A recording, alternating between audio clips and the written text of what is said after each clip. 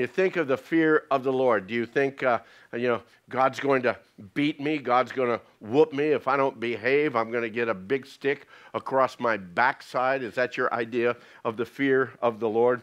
Well, I hope not, because God actually has much, much more in store for us than that kind of a relationship. That kind of relationship is not what he had in store at all for us. There seems to be some situation going on with getting the video or the PowerPoint going. I'm waiting on you guys. There we go. All right. Thank you, ma'am. All right. In looking at this idea, this thought of the fear of the Lord, just want to bring to your mind Pee-wee. No, not Pee-wee Herman, for those of you that remember that. No. This man's name, they called him Pee-wee, but Pee-wee wasn't his real name. He was born in 1900, and his name had actually been given to him back as a young child. And even as an adult, he wasn't very big. He was only about 5 foot 6 inches tall, not very big in any standard. And so that name stuck with him from childhood on into adulthood. And as an adult, when you heard people call him Pee-wee, you realize they weren't attacking him, they weren't teasing him, they weren't picking on him at all. That's just what he went by.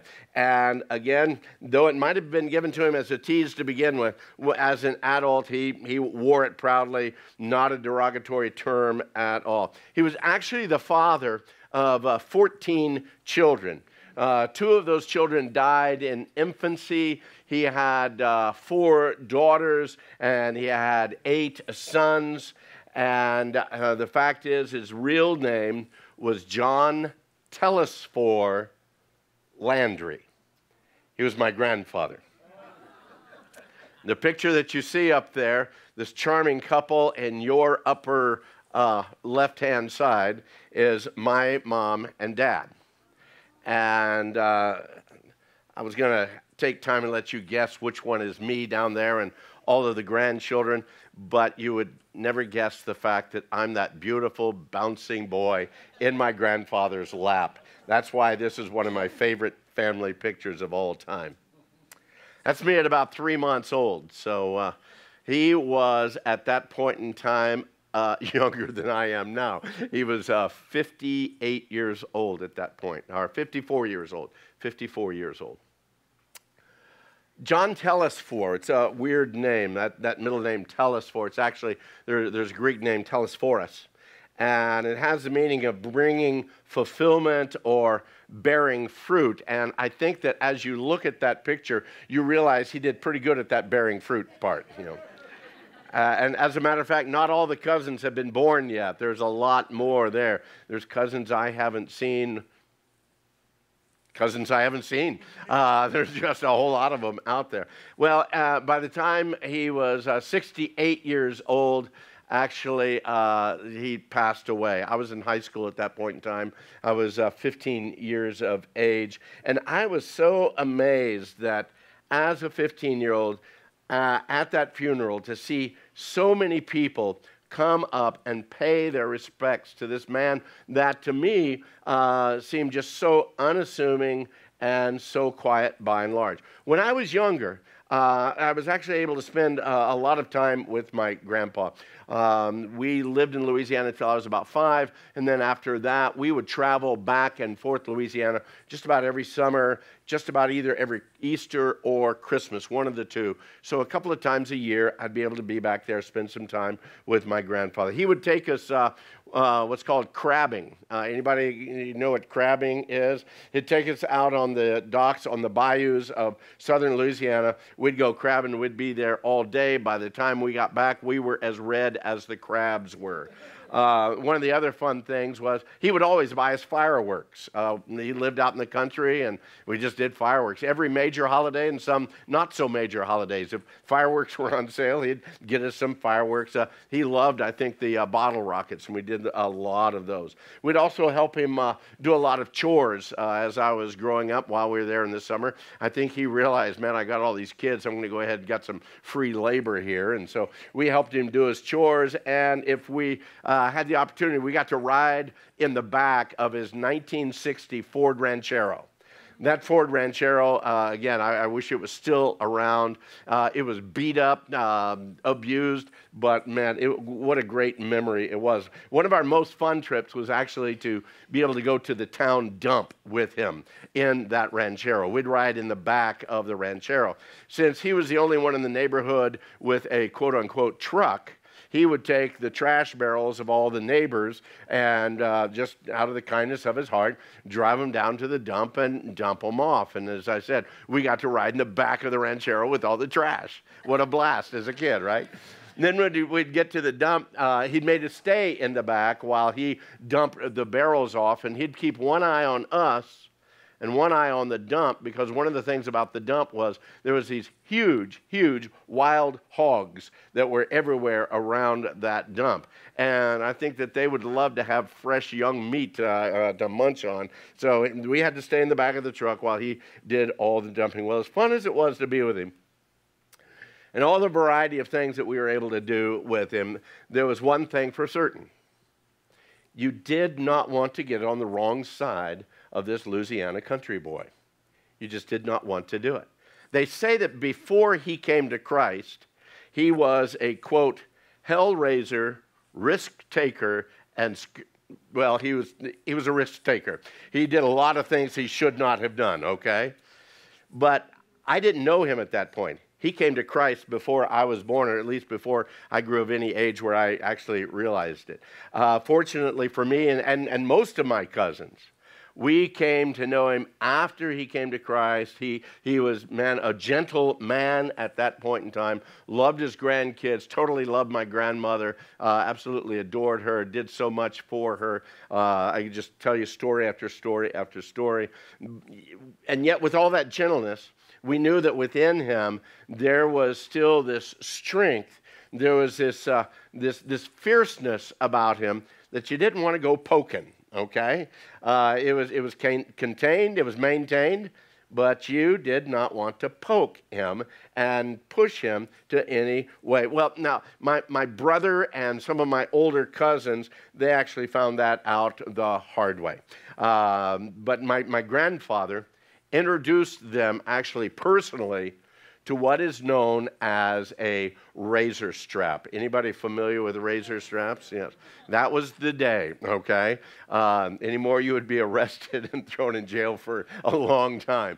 But my grandfather owned a barbershop in Hammond, Louisiana. It was Pee Wee's Barbershop in downtown Hammond, Louisiana. And in that barbershop, he had multiple of these razor straps, and he would use them for, again, sharpening up his straight edge razors.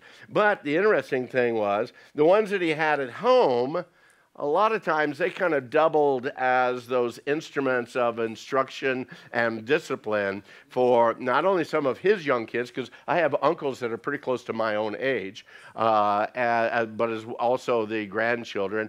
And he was not afraid to, again, bring in those instruments of instruction and discipline whenever they were necessary. If you weren't able to learn, you would come to know those razor straps personally in a very intimate way. But if you could learn at all, you realize you just did not push the gentleness and the love of Grandpa. As a matter of fact, most of us learn pretty early to have both a great love and a great respect for Grandpa. Well, most of us learned anyway. Tonight, I want us to look at, as I said, the fear of the Lord. To consider that concept for a moment, and for me personally, the reason I brought this all out about my family is every time I think of the fear of the Lord, my mind goes back to my grandfather. My mind goes back to him for a whole lot of reasons, but as I shared, there was something about him that simply drew us to have not only love and respect for him, but also have this mix of a healthy fear. Because again, you knew that there were lines that you did not go over. Lines that you knew were there that you did not step across. The book of Proverbs, that great book of wisdom, I believe that it's a book of wisdom for all people of every culture down through the millennia. The book of Proverbs has great, great stuff. And the very first chapter of the book of Proverbs, the very first 7 verses speak or bring out this idea of the fear of the Lord. So I invite you, if you would, to turn in, click in, or dial into your Bibles, whether they're electronic or dead tree version, or if you don't have one, you can lean over and cheat off your neighbor's King James, New King James, nearly inspired version, whatever they might have, to go ahead and get yourself to Proverbs chapter 1 as we look real quickly at the first 7 verses. Now, I need to cover my reputation here tonight, just as I did with the men at the men's retreat a couple of weeks ago.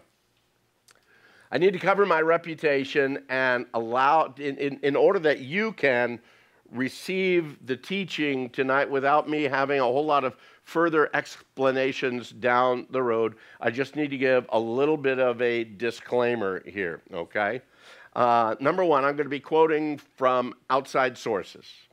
Number 2, I really am not reformed in my theology, but I am going to be quoting from R.C. Sproul. I normally teach out of the New King James Version, but I have a couple of quotes here from the Message, and we'll be sharing those tonight. And just as I said, I've borrowed heavily from others' works, but you need to understand, to borrow from one person is plagiarism. To borrow from multiple sources, that's research, okay? So I've done some research in the midst of this, and I can pretty well say, along with King Solomon tonight, that there is nothing new under the sun. And as he says, is there anything of which it may be said, see, this is new? It's already been in ancient times before us. Solomon shares that with us. So with those disclaimers, we'll go on into the words of Solomon there in Proverbs chapter 1, verses 1 through 7. Solomon writes, the Proverbs of Solomon, the son of David, the king of Israel. To know wisdom and instruction, to perceive the words of understanding, to receive the instruction of wisdom, justice, judgment, and equity, to give prudence to the simple, to the young man knowledge and discretion.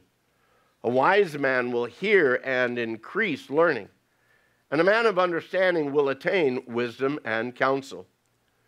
To understand a proverb and an enigma, the words of the wise and their riddles. The fear of the Lord is the beginning of knowledge, but fools despise wisdom and instruction.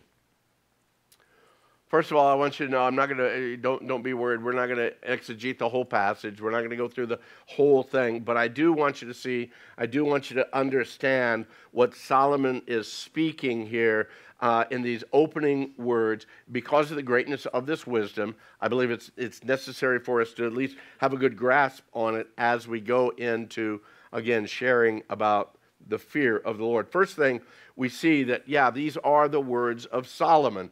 And what was Solomon declared as? The wisest man in all the world.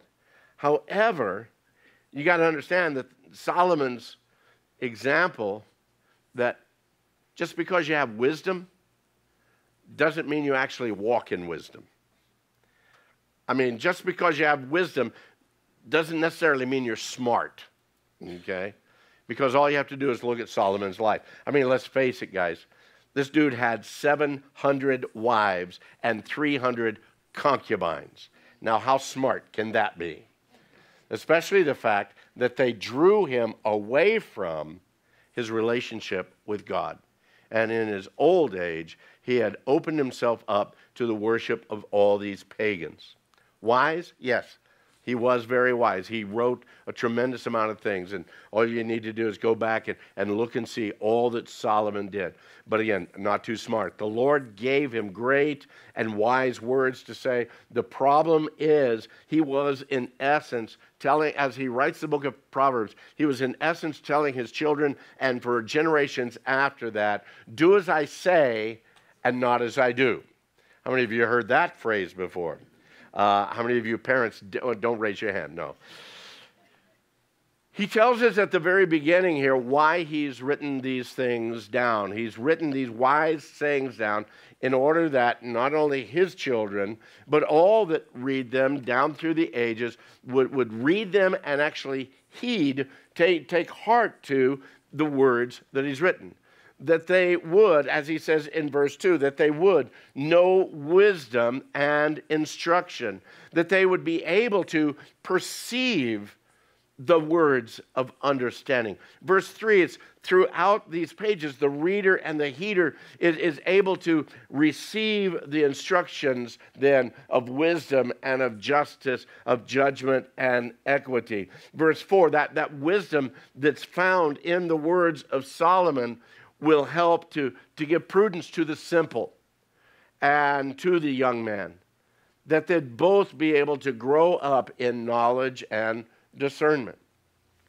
In verse 5, real quick, as individuals read and as they heed these words, they'll find that just as a wise man will hear and increase learning, and a man of understanding will attain wise counsel. Well, once an individual has grown to that point of increased learning and understanding, then he can actually come to the point of, as verse 6 says, understanding a proverb and understanding an enigma. And it's only then that we're able to receive the words of the wise and their riddles and actually come to understand them all, that it makes sense. So people say, I read the Bible, it makes no sense to me. Well, what's your relationship with God? The interesting thing about the Word of God is the only way you're really going to understand it is by knowing the author. And the more you know of the author, the deeper understanding, the closer the relationship with the author, the more these words mean and the more you can draw from them, from the very depths of them. He wrote these things not as some simple exercise, not because he had a blog post he had to post down there to get it down for 31 days. No, that wasn't what he was doing. There was a purpose behind it all. Solomon, in all of his failings, in all of his weakness, he still understood that man gains wisdom. We're not born with wisdom. We have to gain it. We have to purposefully seek after it. We need to desire it within our lives. The unfortunate thing, we look at the world today, and the vast multitude of people, they're not seeking wisdom. Oh, they may be seeking knowledge. And we're a smart generation right now. But it's lacking woefully in wisdom. And we see that because it's lacking in a relationship with Almighty God.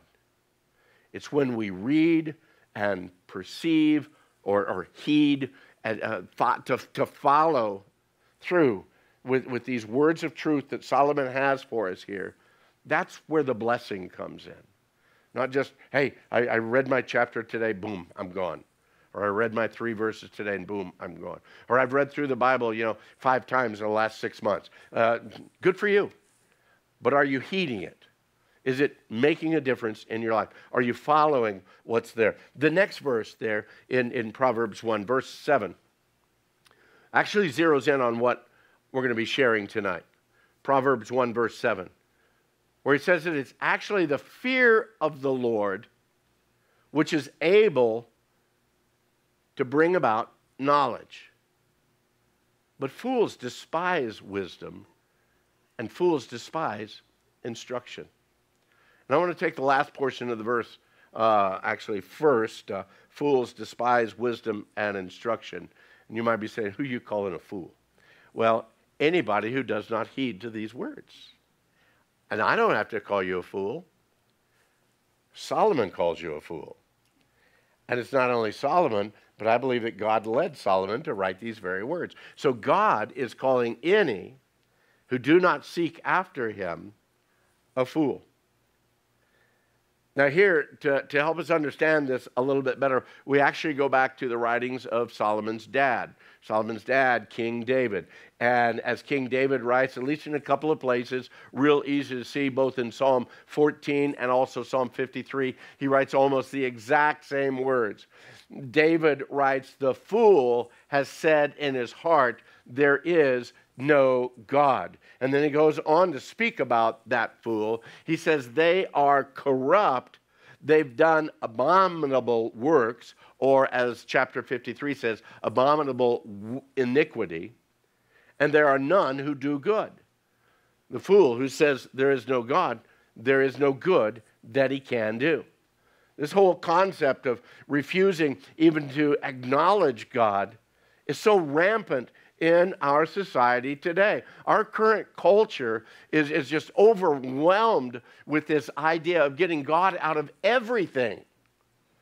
And even when the most foolish of man's ideas come up and say, this is how the earth was formed, this is how man came about, and they can come up with the most bizarre deals. Why? Because they do not want to even acknowledge that there's a God.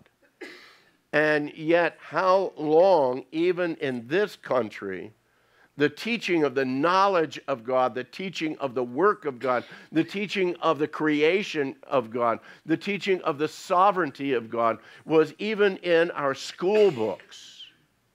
And now we say, no, there is none, and all of that was foolishness.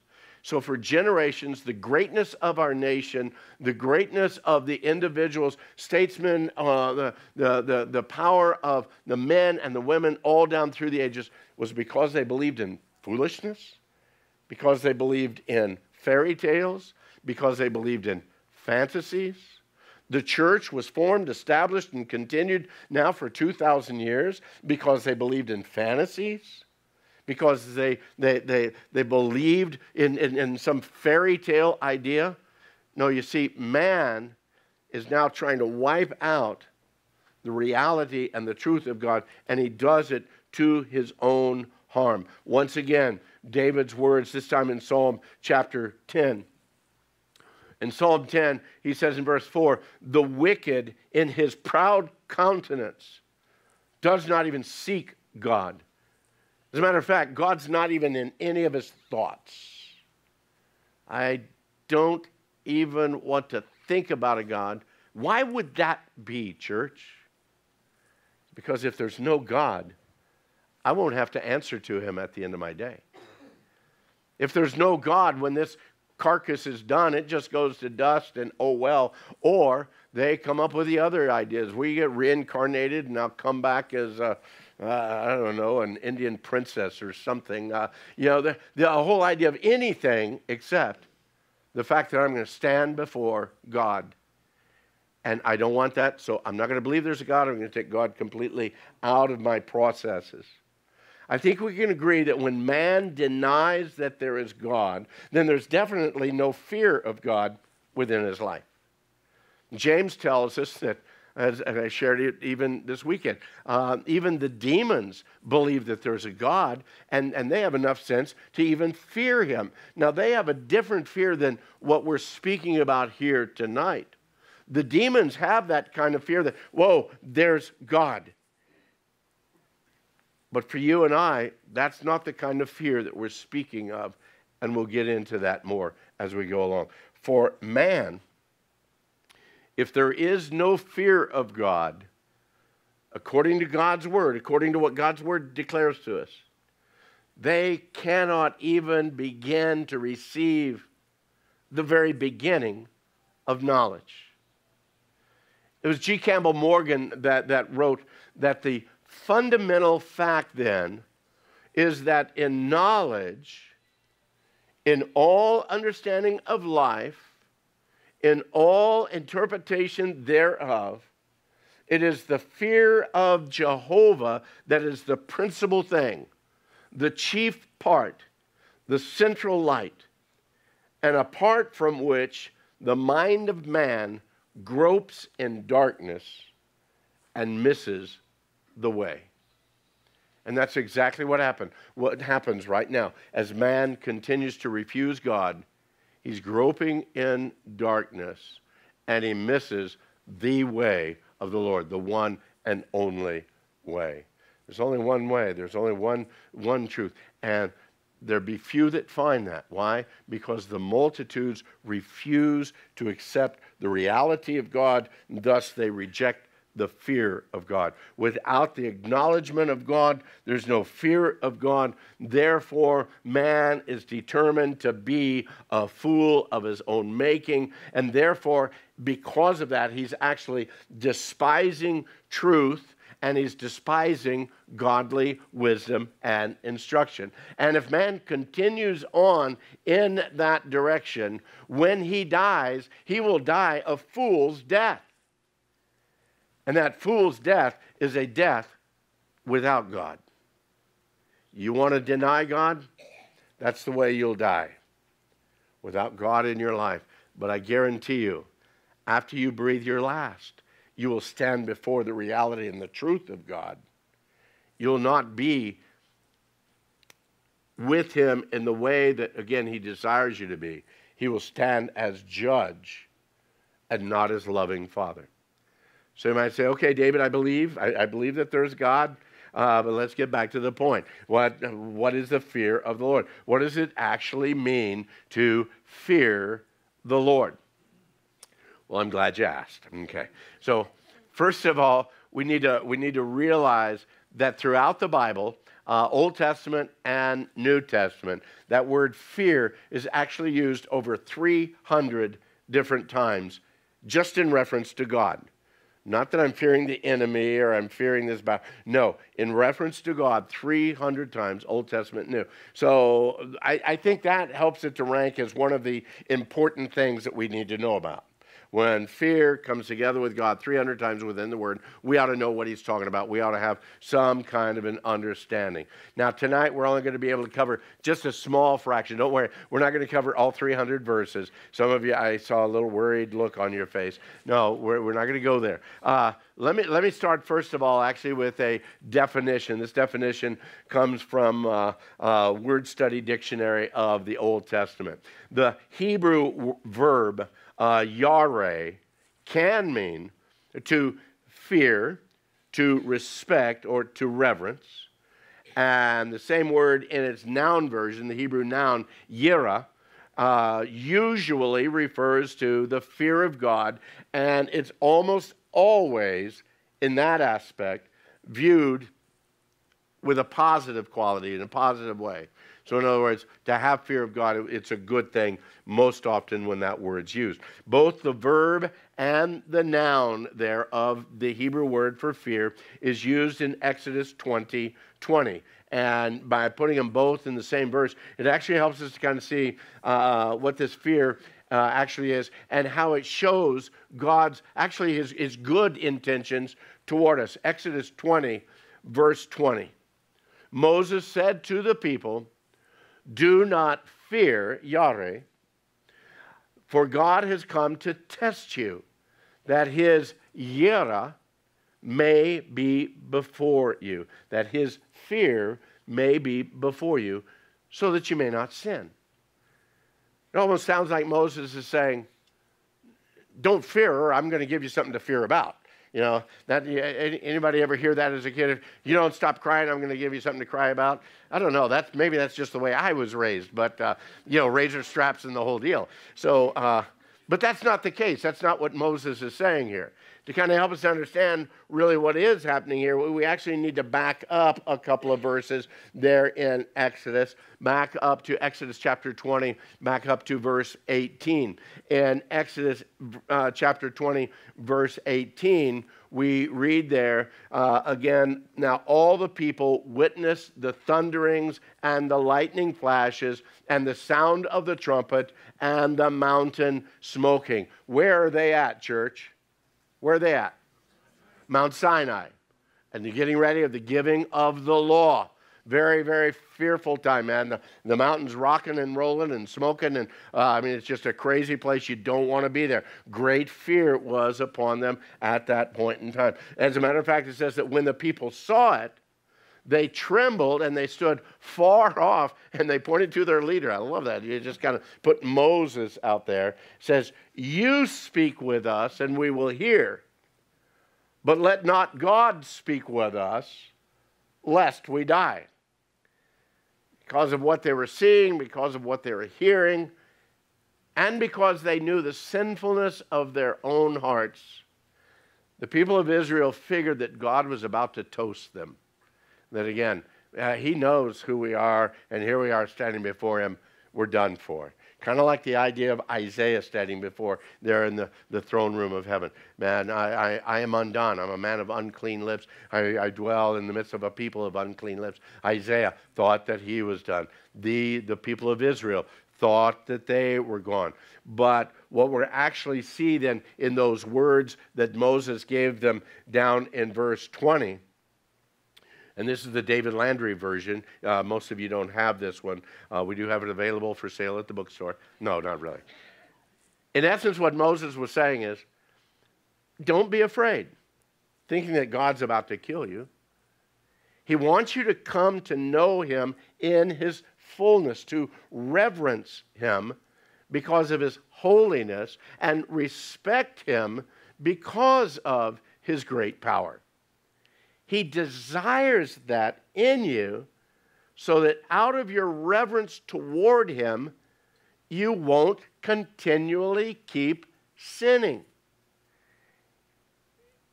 That's that kind of fear and reverence. To help us to understand it a little bit better, I quote from the Message. In the Message takes verse 20 and says, don't be afraid. God has come to test you and instill in you a deep and reverent awe within you so that you won't sin. You see, you want to, because of respect and awe of the greatness and the majesty of who he is. Love, yes, and that comes into the mix too. But we're dealing with this whole idea of what is fear right now.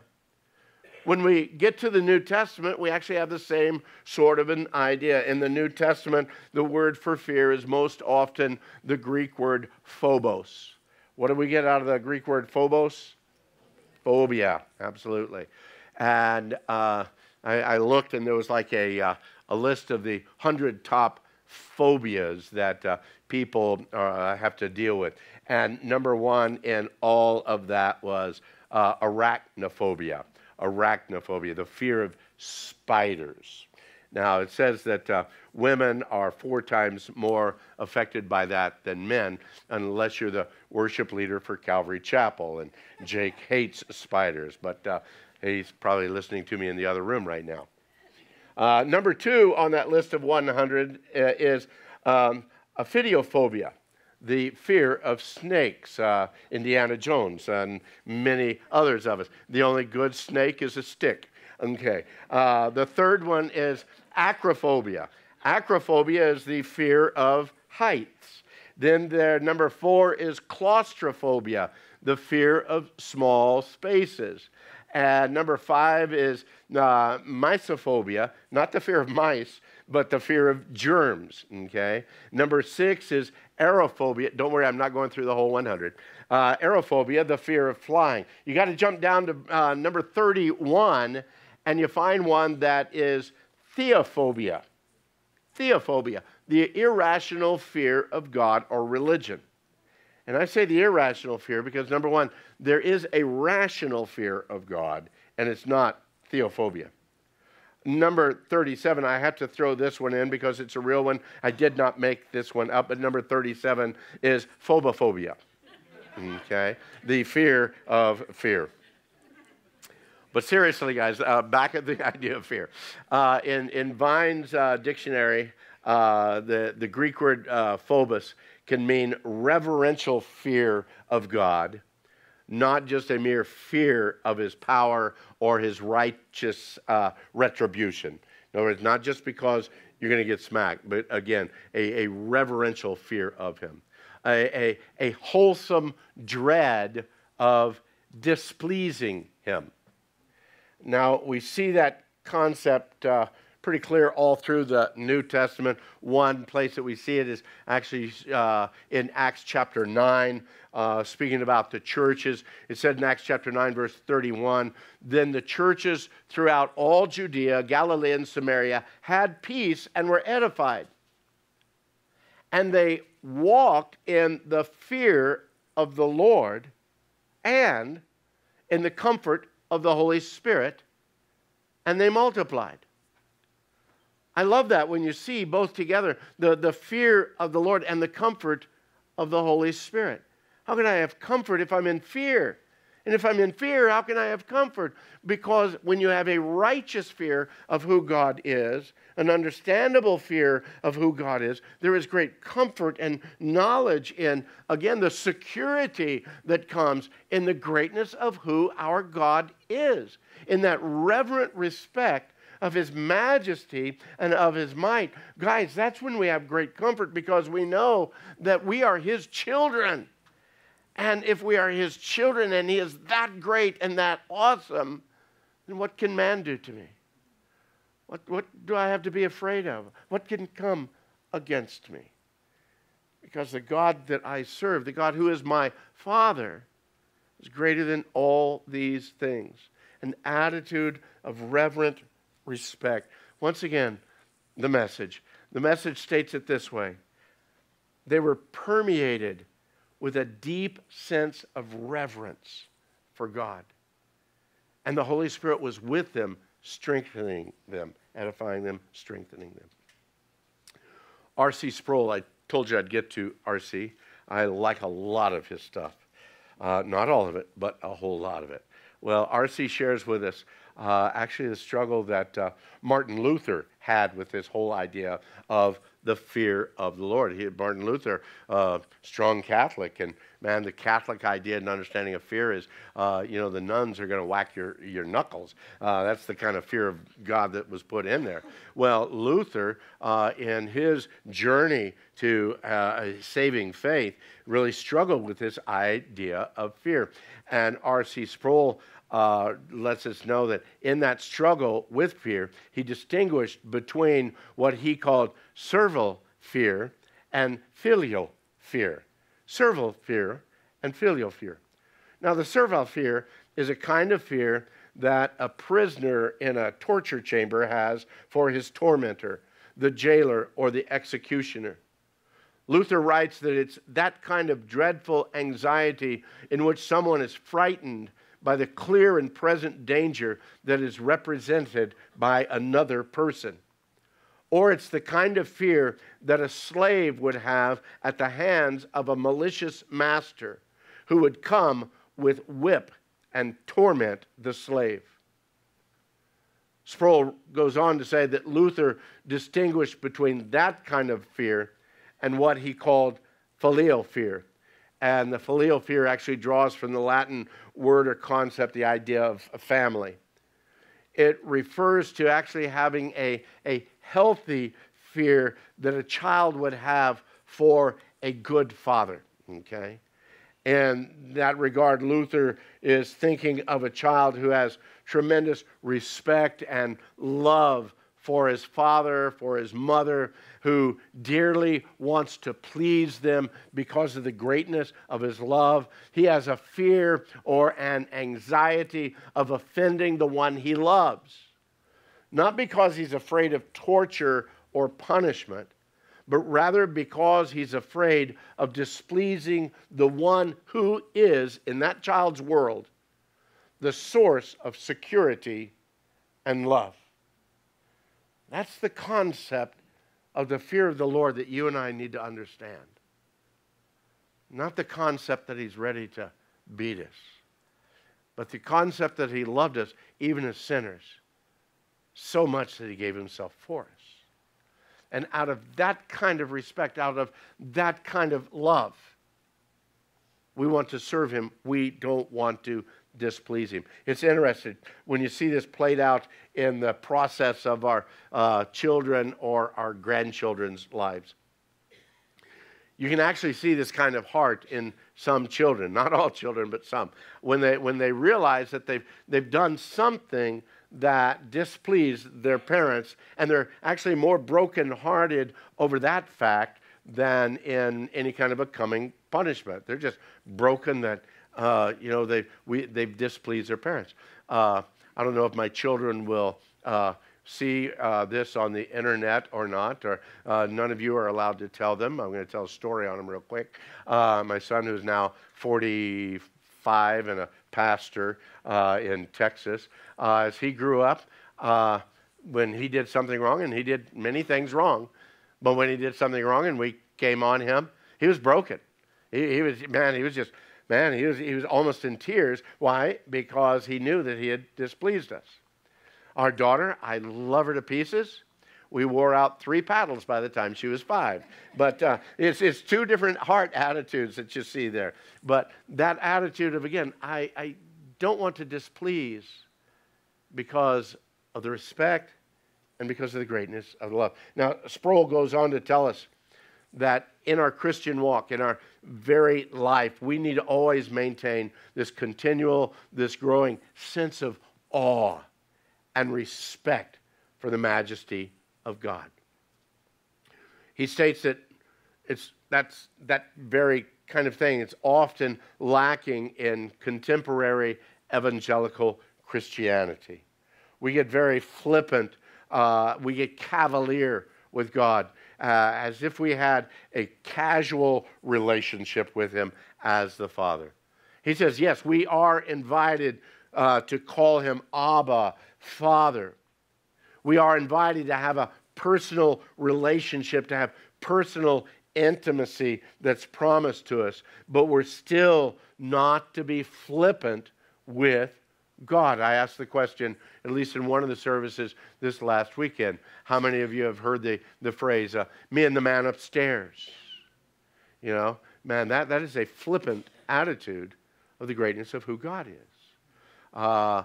There was an old country song that I had to be so young when I heard this. But anyway, is me and Jesus, we got our own thing going.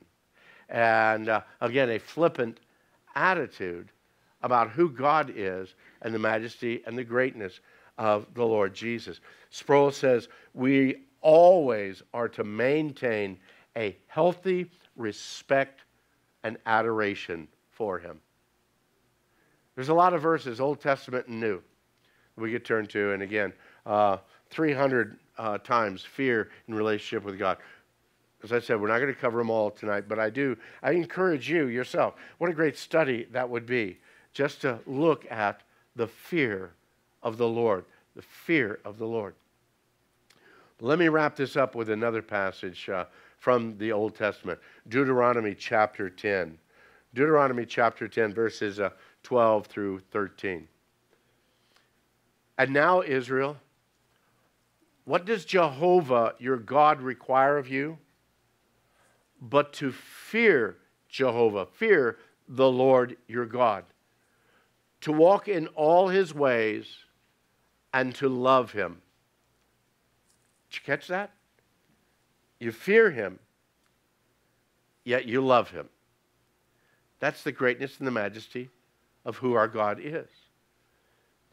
We fear the Lord your God to walk in all of his ways, to love him, to serve the Lord your God, and with all your heart and with all your soul, and to keep the commandments of the Lord and his statutes, which I command you today for your good. You know, everything that God calls for us to do is for our own good. Isn't that wild? Oh, no, God's just mistreating me. No, he's not. He might bring discipline to you like a loving father disciplines his children. A very unloving father lets their child go about whatever way that they want to go. One of the greatest ways to find out about, again, the original sin and, again, the sinfulness of man is to not discipline your child. You're going to find out pretty soon that, again, the greatness of sin within their lives. No, a loving father disciplines his children. And God does that to us, but at the same time, he even disciplines us for our own good. every blessing that our lives bring to God brings a blessing actually back down on us. He works in us, yes, for his good pleasure. But in the midst of that, guys, the blessings come on us. Our God is an awesome God. He's powerful over all of his universe.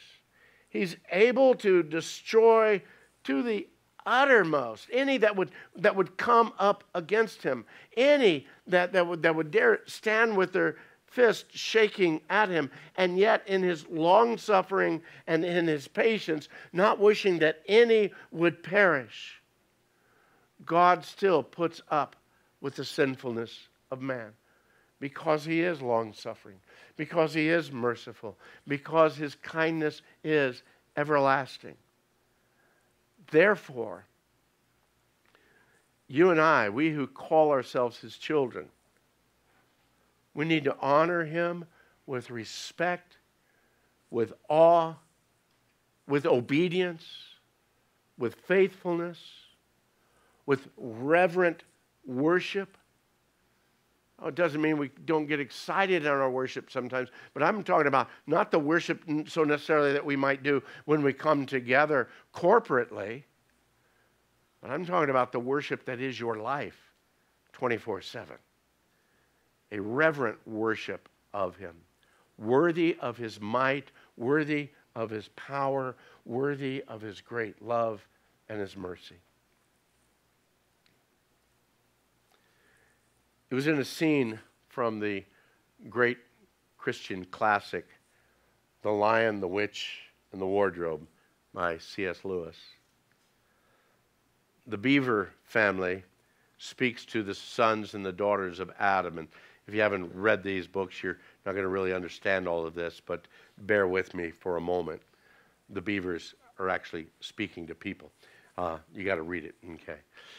Anyway, the beavers are talking to the sons and daughters of Adam about the great lion, Aslan. Aslan is an allegorical representation of Christ himself, okay? And Mrs. Beaver explains to them, Aslan is a lion. He's the lion, the great lion. Ooh, said Susan. I thought he was a man. Is he quite safe? I shall feel rather nervous about meeting a lion. And then Mr. Beaver responds. He says, safe? Who said anything about safe? Of course he isn't safe. But he's good. He's the king, I tell you. And that king that Mr. Beaver and Mrs. Beaver spoke about has called us to receive his greatness, the greatness of his love, the greatness of his compassion, the fullness of his mercy, the fullness of his forgiveness.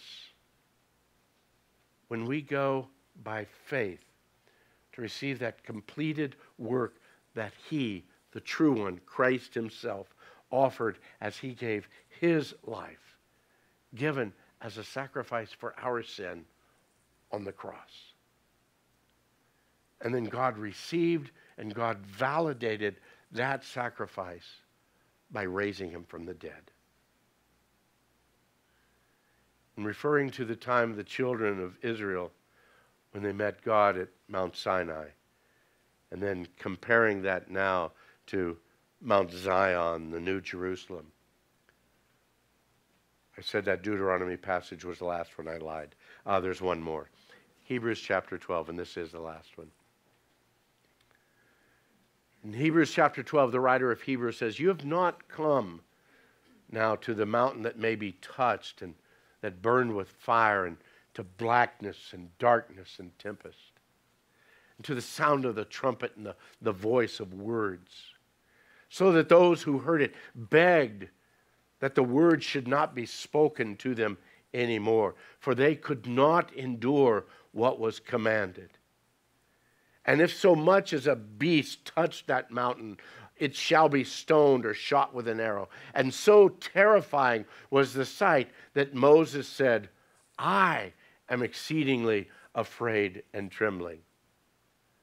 Now, you've come to Mount Zion and to the city of the living God, the heavenly Jerusalem, to an innumerable company of angels, to the general assembly and church of the firstborn who are registered in heaven, to God, the judge of all, to the spirits of just men made perfect, to Jesus, the mediator of the new covenant.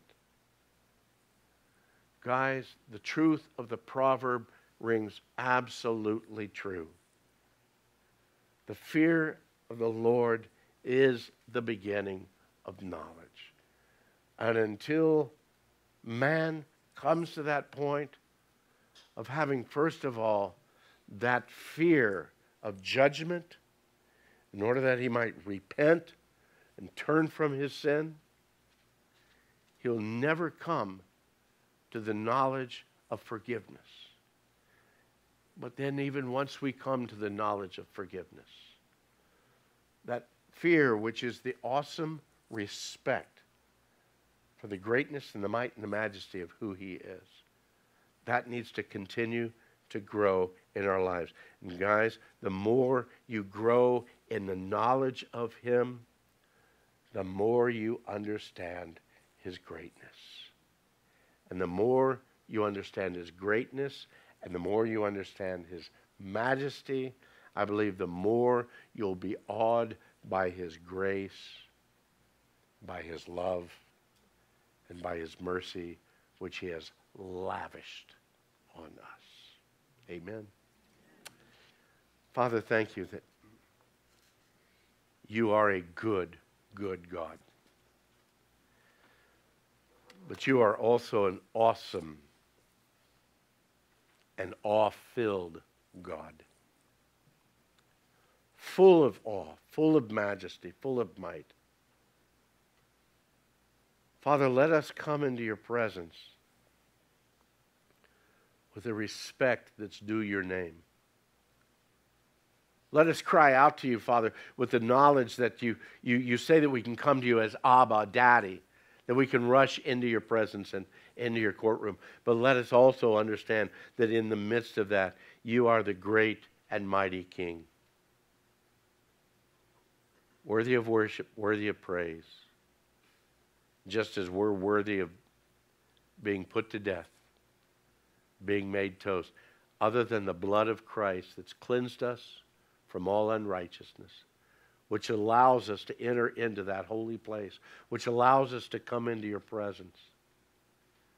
And Father, as you look at us, you see us not from this perspective. You see us from the perspective of the blood of Christ, washed and cleansed.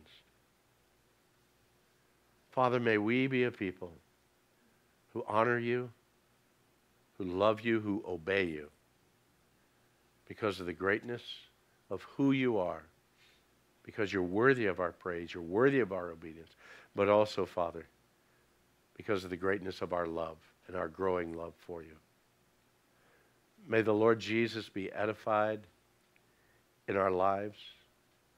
May the testimony of our lips declare his name to a lost and dying generation. May the light of our life pierce the darkness that's all around us. And Father, may your kingdom continue to grow until you call a halt to all these things and we enter into your eternal rest. Father, let us work now, for the night is coming where we won't be able to work. Time is coming either if our life is cut short or rather your trumpet blows and you take us to yourself. Father, let us be found faithful, obedient, for the glory of Christ and the honor of his name. Amen. Amen. God bless you guys.